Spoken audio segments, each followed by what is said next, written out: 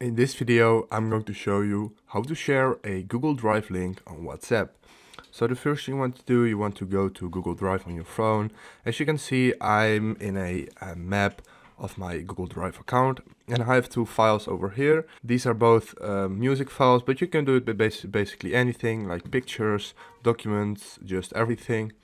And once you uploaded it, I already uploaded it, you want to hit the three dots over here and then hit copy link over here. For me it's in Dutch, but this is copy link. So hit copy link and I've copied the link. And what you then want to do, you want to go to WhatsApp. So I'm going to go to WhatsApp right now.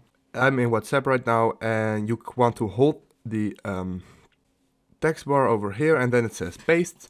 You want to hit paste and as you can see, this is the Google Drive link. So oops, you can just send this Google Drive link and then the person who get it, he can just view the files. So this is how you have to share a Google Drive link on WhatsApp, and I hope I helped you. Please leave a like, please subscribe, and see you next time. Bye.